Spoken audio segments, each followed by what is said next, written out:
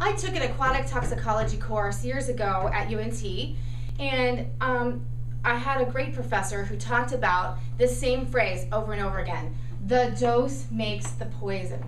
And what that means is that no matter what chemical is in the water, no matter what pill you take in your body, it can harm you in a certain dose, in a certain dosage amount. And the more you take of it, the more it can harm your body. It makes sense, but a lot of people don't think about that. And every single organism is completely different and susceptible to a different dose. So let's take drugs, for example. A certain drug, legal or non-legal, can affect one person totally different than another person. And I think that that's the concern about, let's say, those pill parties that everybody has nowadays in high school and college. You just take whatever pill you want to. Well, one pill and another pill can combine and make a completely different kind of reaction in the body. And it can also be poisonous. Too many ibuprofen can be poisonous, and it can kill your liver. So environmental-wise, too, to me, I feel like this is our environment, and this is the most important environment to take care of.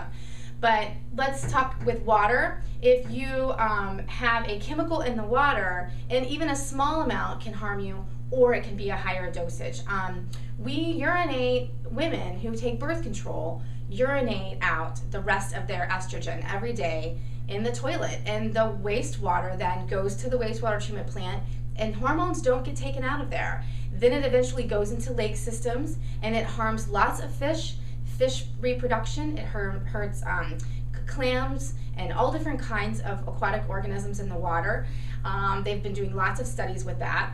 And unfortunately, when it goes to the drinking plants for us to drink, then hormones don't get taken out either. So sadly, we are slowly drinking hormones that people have urinated over a long period of time.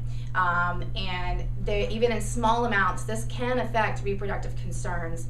And if you want to watch a good video, you can watch something called Hormone Imposters, and it talks about how plastics also release hormones into the environment as well as humans. So these are just some concerns I wanted to let you know about.